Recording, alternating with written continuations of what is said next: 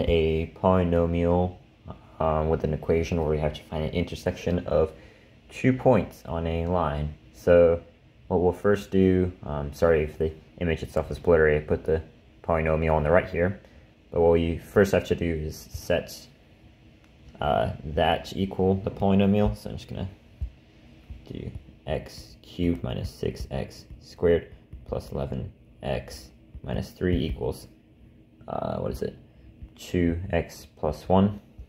Because whenever you find the intersection, you always set the two equations equal to each other. And then from there, it's just a matter of solving it to make one polynomial. So if we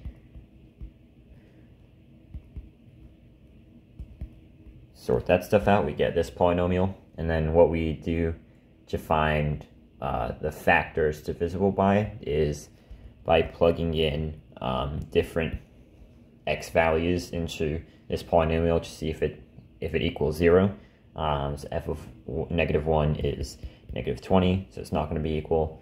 But f of 1 is 0, so that is equal, which means the factors f is x minus 1, because 1 minus 1 is 0. And from there, we can substitute that into the long division method. Again, I like using the long division method because it gets you the answer every time if you do it correctly, instead of having to guess with some numbers in your head. It's more concrete. So if we do some long division, so x squared, x minus 1, that expands out to x cubed minus x squared, and we subtract those.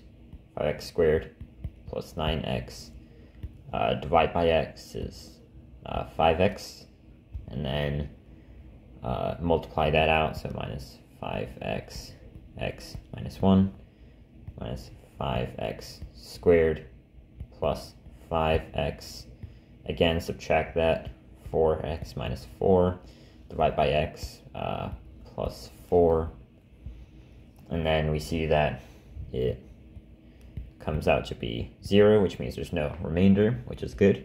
So what we can do is we can plug this quadratic into the quadratic formula, or we could just solve it by factoring, but you should get x equals 4 or 1, and we can see obviously it's logically not going to be 1 because we already have the intersection at 1. So at point A, the intersection is at 1, so it logically cannot be 1.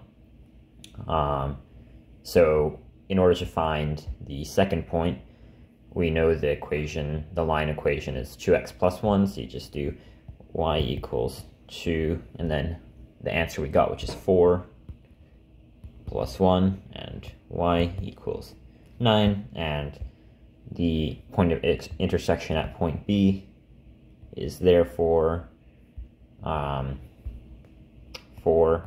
9, xy coordinate, and that is it.